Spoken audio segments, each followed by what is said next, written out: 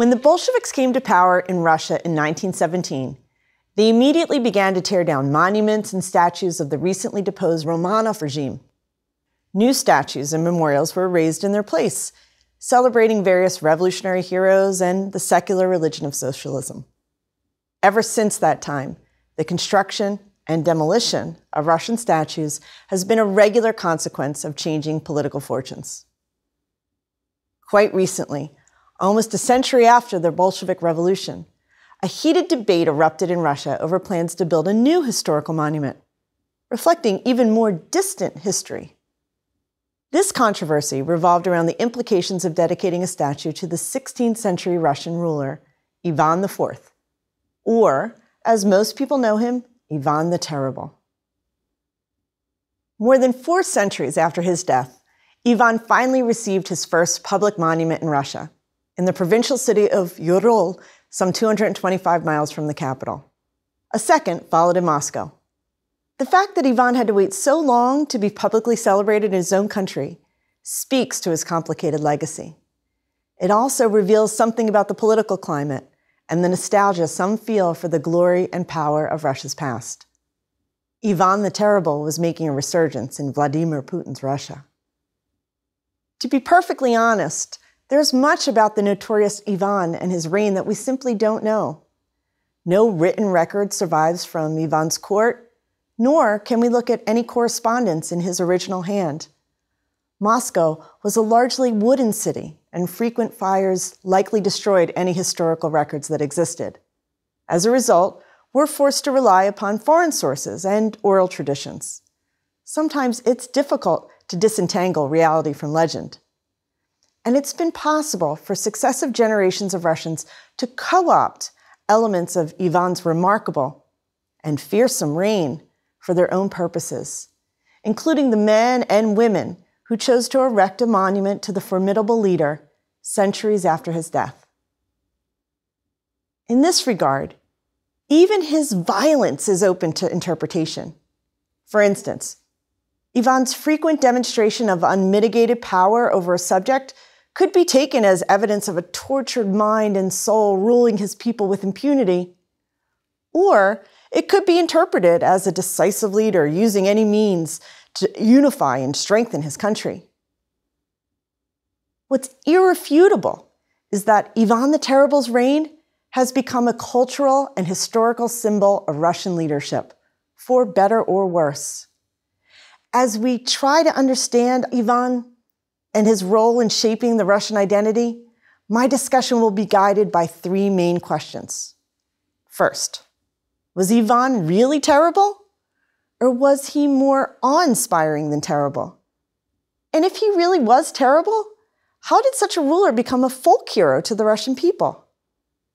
Second, how did Ivan create a spectacle of autocracy that outlived him by centuries?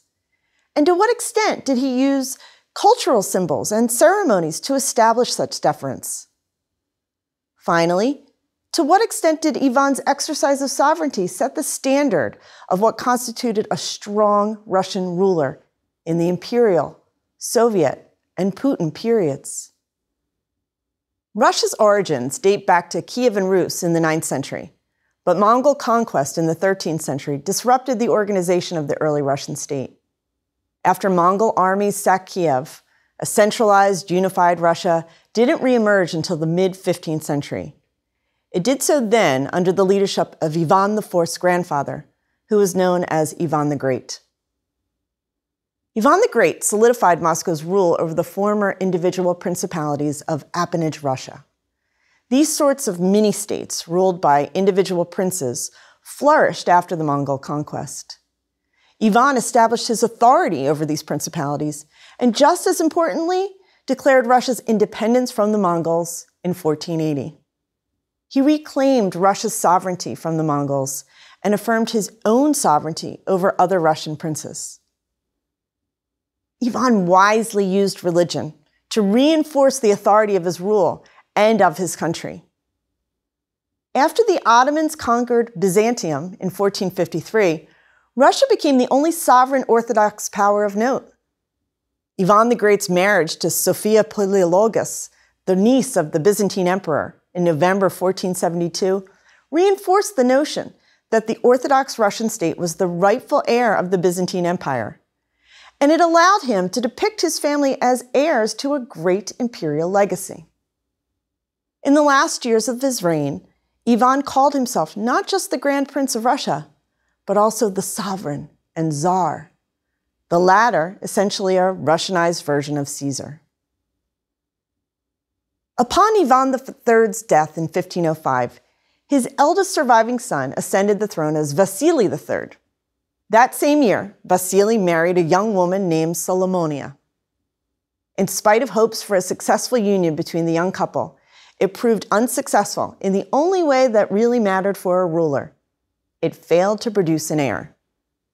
Vasily III was now determined to divorce his childless bride, even though the Orthodox Church forbade a man to divorce an innocent wife, and the inability to get pregnant was not a crime. So, Vasily accused Solomonia of witchcraft, and a church council granted the divorce.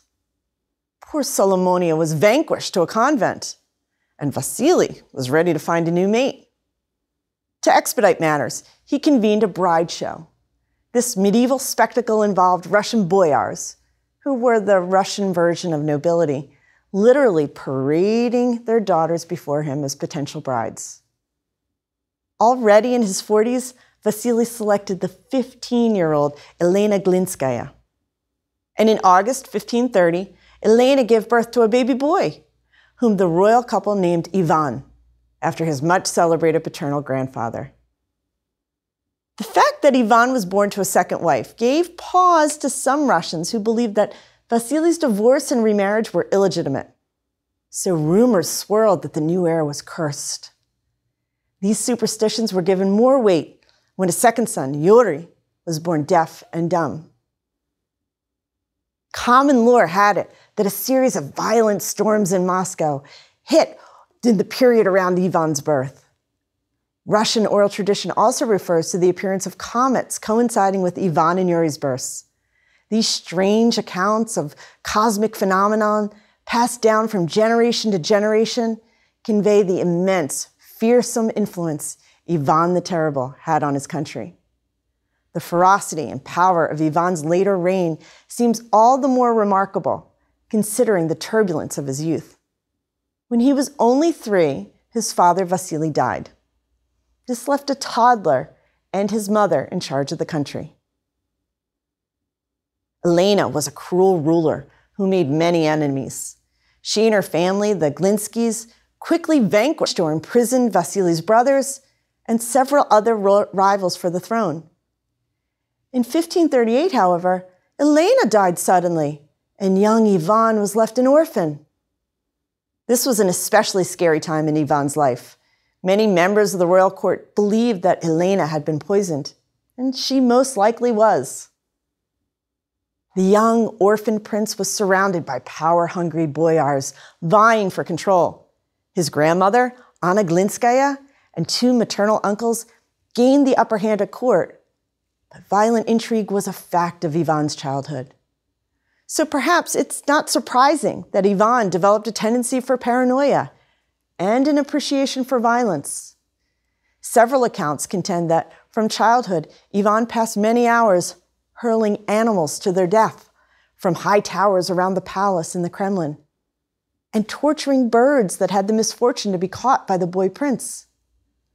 By the time he was 13, Ivan moved on to humans and ordered a cousin and rival, Andrei Shusky, to be killed and his body thrown to the dogs. Suspicions that Elena had been murdered demonstrated how lethal court intrigue and personal ambition could be. As he came of age, the prince and his advisors realized that Ivan needed to be fearsome if he was to maintain control and assert his position as monarch at the expense of any would-be contenders for power. But some of the more astute men who served as Ivan's closest counselors realized that fear alone was not enough. Instead, men like the Metropolitan Macarius, who was head of the Russian Orthodox Church from 1542 to 1563, were convinced that Ivan needed to arouse awe as well as fear. Ivan's coronation at the Cathedral of the Dormition, built by his grandfather, was the ideal setting in which to publicly demonstrate this notion. Macarius now anointed Ivan and crowned him Grand Prince Ivan Vasilyevich, the God-crowned Tsar of the whole of Russia. Although his grandfather before him had used the title of Tsar after proclaiming Russia's independence from the Mongols in 1480, Ivan IV was the first Russian ruler to use the title consistently, and the first to use it from the moment of his coronation. The most iconic and powerful component of Ivan's coronation regalia was the crown itself, the cap of Monomakh. According to legend, it was originally a gift from a Byzantine emperor to his grandson Vladimir Monomakh, the Grand Prince of Kiev during the 12th century. But scholars contend that it was probably made instead in Crimea or in Central Asia and presented to a Muscovite prince in the 14th century. In either event, by the time Macarius placed it on Ivan IV's head, the crown was both Christian and Russian. The cap of Monomakh thus reflected the roots of the new Moscow Tsar, as well as his intended destiny. It was a symbol of Ivan's connection to the emperors of the past and the power he could wield in the future. It has become such an important cultural marker that supporters presented Vladimir Putin with an exact replica on his 50th birthday. Ivan IV learned early on how public ceremony reinforced the role of autocratic rule. Foreign visitors to his court often remarked on the astounding deference shown to him by princes, boyars, and servants alike. In each room of the Kremlin palace, a throne was set up on a richly carpeted dais. He was set apart, no matter who else was in the room. This practice, like the coronation, was modeled on the Byzantine example. Most historians give Ivan's first wife, Tsaritsa Anastasia Romanovna Zakharina Yorova, whom he married in 1547, credit for tempering his worst instincts, including an inclination towards violence. Yet that credit must be shared with a handful of trusted advisors deemed the Chosen Council, who steered Ivan's early reign in a mostly positive direction. This group revised and standardized the legal code for the entire realm, instituted church reforms, and created the first standing army composed of infantrymen called streltsy. Military reform was a priority because of Ivan's territorial ambitions. When he took the throne, Russia was a landlocked power. In the north, the remnants of the Order of Livonian Knights blocked access to the Baltic. To the southwest, the vast Polish-Lithuanian Commonwealth stemmed Russian ambitions. And the last vestiges of the Mongol Golden Horde created instability on Russia's southern and eastern borders. Ivan IV resolved to change the balance of power with a reformed army. Ivan turned his attention first to the Khanate of Kazan. Conquering it would demonstrate the reversal of fortunes between the Russians and the Mongols and allow the Russians to control more of the Volga River and move closer to the Caspian Sea. Ivan left Moscow in 1552 to begin this quest. His forces prevailed after intense fighting and a long siege. On the way home, Ivan received the joyous news that his wife had given birth to a son, Dmitry. Fortune seemed to be smiling on him. The return was clothed in triumph. One historian relates that after changing from military to royal garb, Ivan walked on foot through the main gate of the Kremlin to the acclamation of his subjects, not only as a military hero, but as a great Christian victor over the Muslim infidels. Ever since the fall of Constantinople in 1453, Russian elites believed their country had inherited the mantle of the former great Christian empire in the East. According to this view, 2 Romes had fallen to infidel invaders. Moscow was the 3rd Rome, and there would be no 4th. In this invigorated Christian empire, Kazan was the first conquest, but it would not be the last.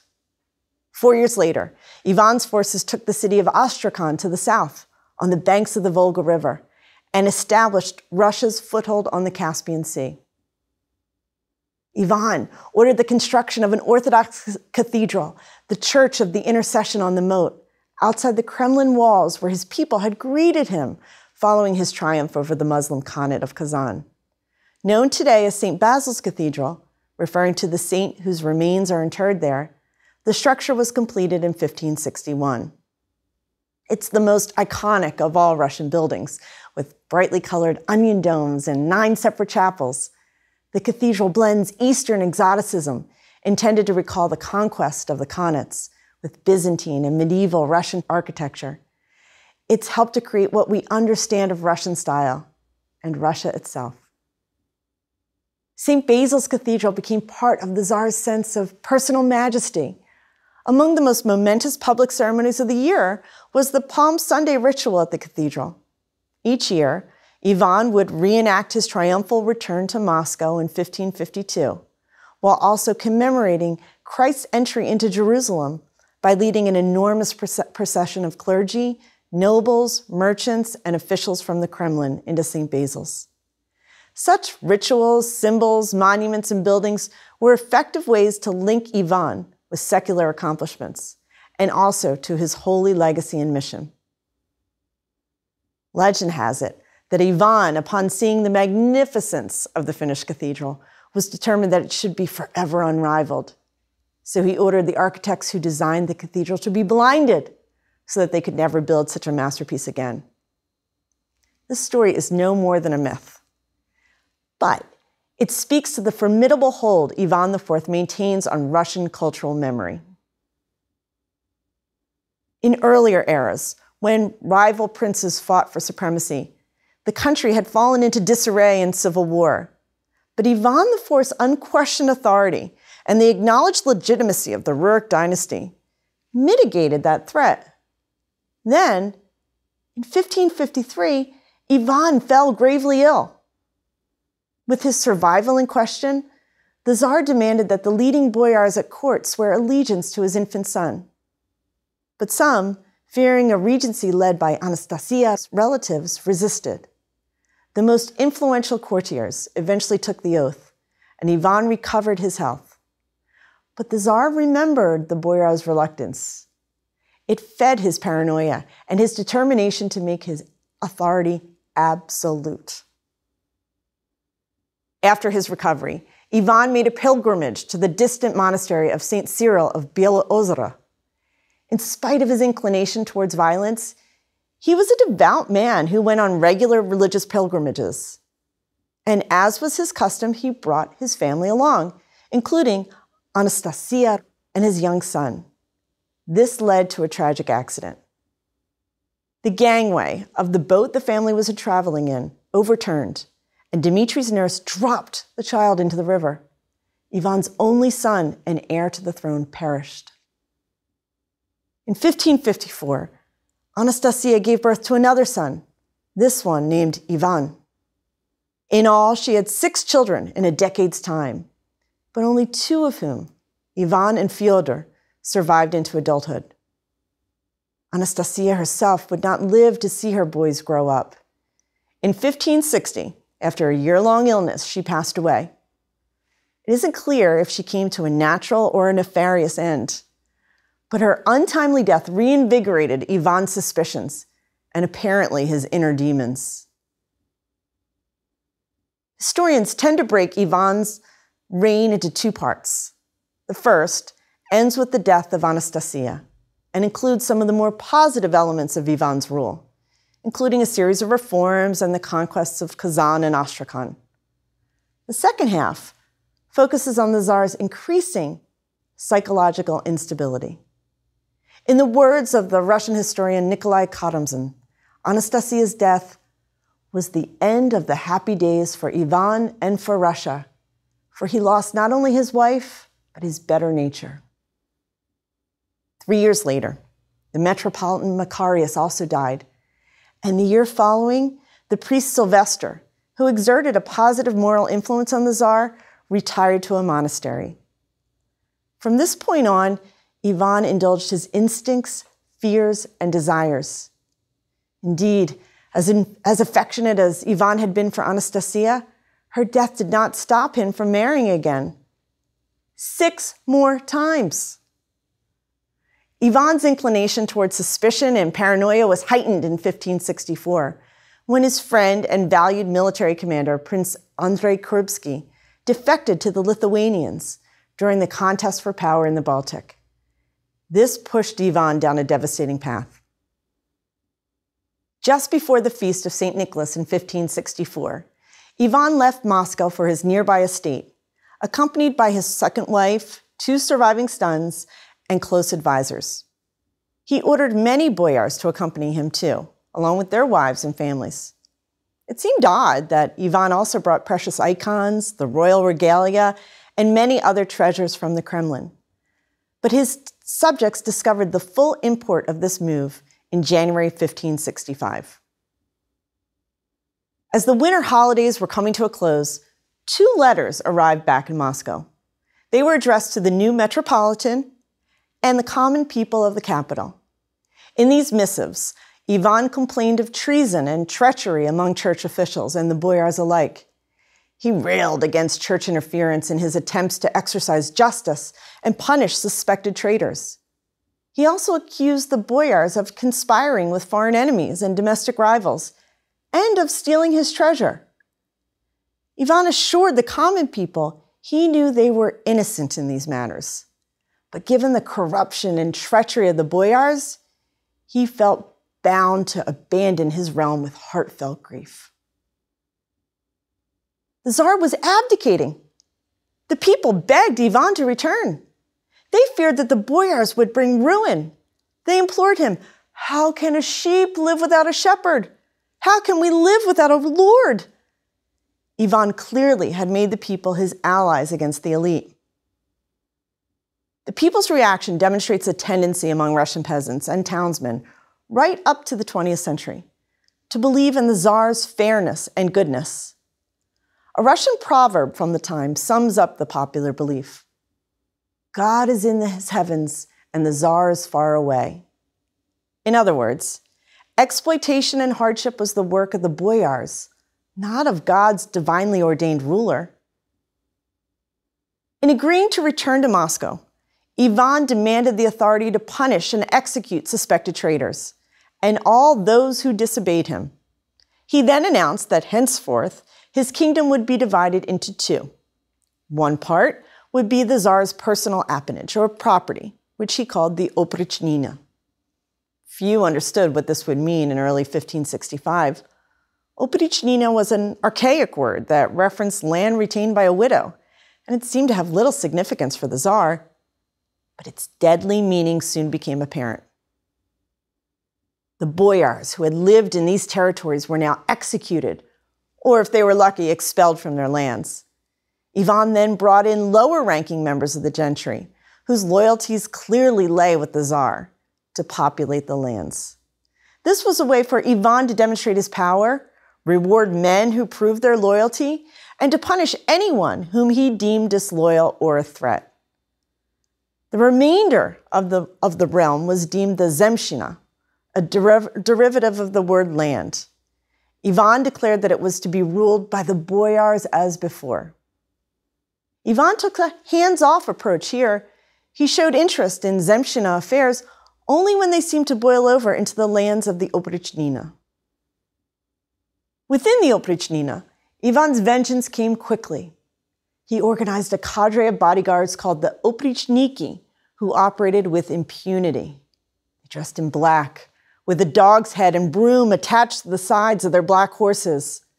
The Oprichniki would first bark and bite the enemies of the Tsar, and then sweep them out of the country.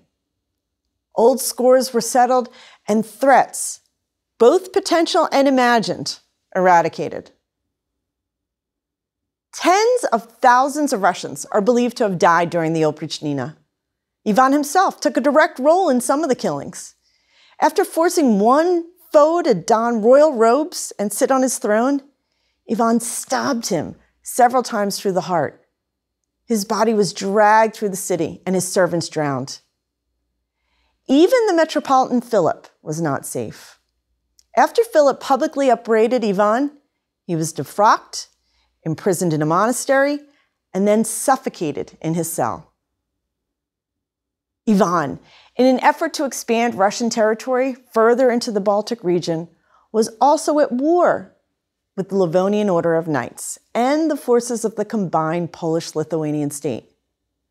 Although Christian, these opponents weren't Orthodox, so many Russians saw the battles as being for faith as well as territory, as they had in earlier actions against the Muslim Khanates.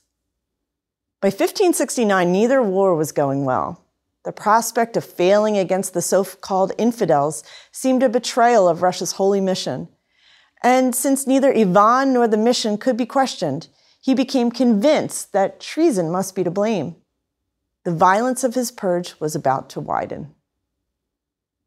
Now, Ivan's wrath fell on the towns of Tver and Novgorod. Convinced that the cities were rife with treacherous plots against him, he undertook mass executions. People were brutally cut down, and living and the dead alike were pushed under river ice. The initial violence was followed by widespread disease and famine that killed thousands more. Ivan's sadism reached a crescendo in the summer of 1570.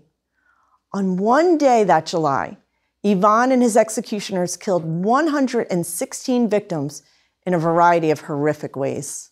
Some were impaled, some burned alive, some beheaded, others were hacked to pieces. Then, just as suddenly, the terror ended. Ivan terminated the Oprichnina in 1572, and he forbade discussion of its existence afterwards. Like so many other aspects of Ivan's reign, the motives behind his decision lie muddled in history. Most likely, he believed his rivals had been vanquished. Still, Ivan did not curb his violent ways. In 1581, he committed a murder that would have long-lasting consequences. The Tsar quarreled with his oldest son, Ivan Ivanovich, after rebuking his pregnant daughter-in-law over a superficial matter. In a fit of rage, Ivan hit his son with a metal staff and killed the heir to the throne.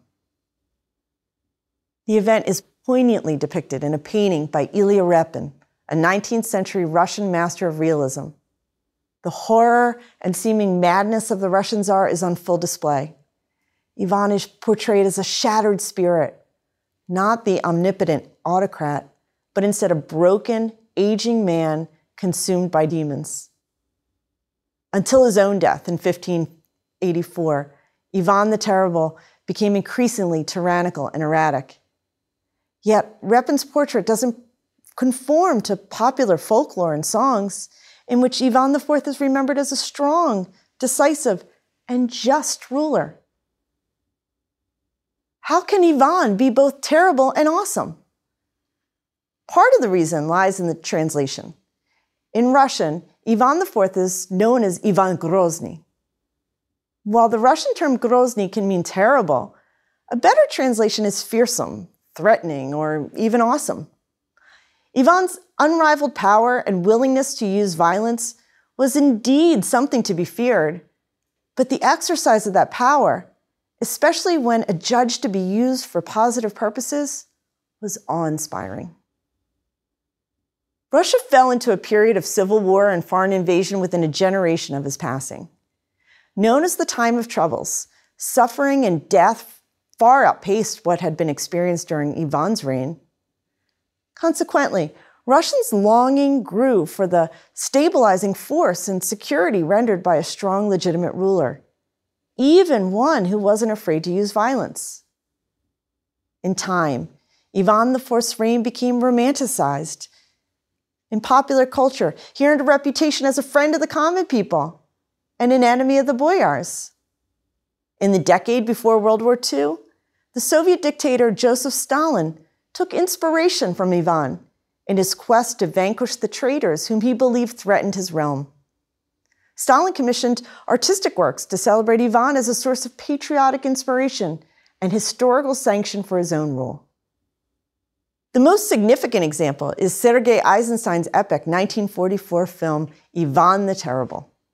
Filmed in the midst of the Second World War, Eisenstein's depiction of Ivan unifying Russia and defending the country from enemies foreign and domestic, was poignantly received.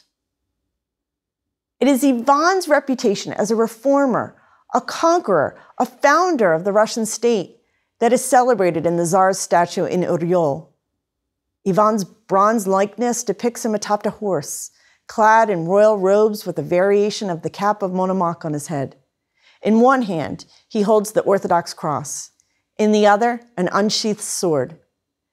The madness displayed in Repin's portrait is nowhere to be found. Ivan is celebrated as a warrior Tsar, defending his country and the faith in this very modern statue. Today, the fact that Russians wax nostalgically for Ivan well into the 21st century speaks to the complicated and powerful legacy of the 16th century ruler and to the enduring roots of their cultural norms.